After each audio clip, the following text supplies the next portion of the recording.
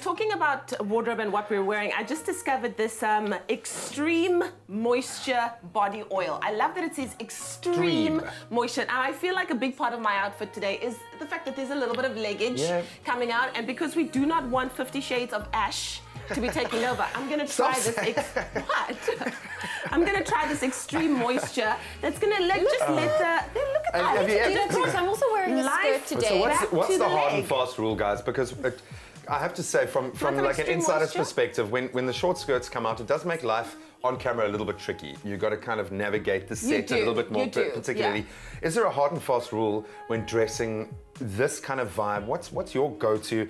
You've dressed it up, beautiful high heels, you look chic, you look beautiful, but it's still quite spicy.